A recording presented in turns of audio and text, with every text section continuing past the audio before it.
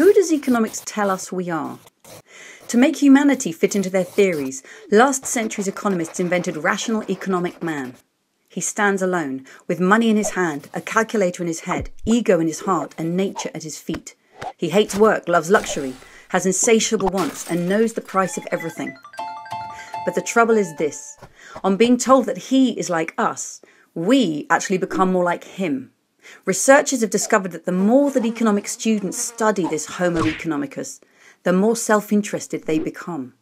Rational economic man is damaging our societies and the living world. We can no longer afford to gaze at his image, which is why it's time for a new portrait of humanity at the heart of economics.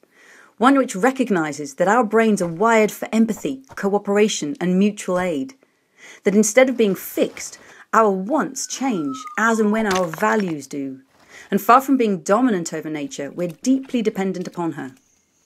With these new beginnings of a self-portrait, how can economics start to nurture human nature and give us a far greater chance of thriving in the 21st century?